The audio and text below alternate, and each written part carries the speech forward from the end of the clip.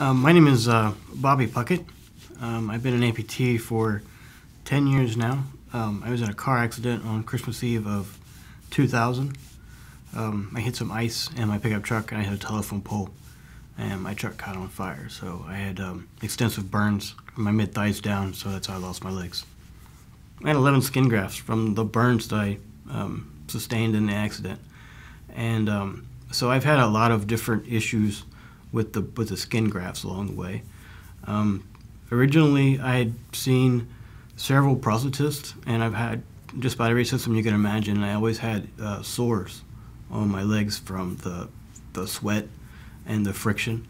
And when I came to West Coast Brace and Limb, I tried a new system. It's the vacuum system, and these liners are amazing. They don't have any more sores, so that's really helped me out. I just had a revision in January of this year. I had problems with my left leg, and the reason I had problems was because after my original amputations, I didn't do the physical therapy like I was supposed to do at home, and my skin adhered to the bone at the bottom of my leg. So it didn't allow any of the friction would tear a hole in my skin instead of allowing it to move. So I just had a revision in January, and since then I've done my rehabilitation and things have been great. The best advice I can give a new amputee is to make sure they do their physical therapy. That has caused me lots of issues along the way.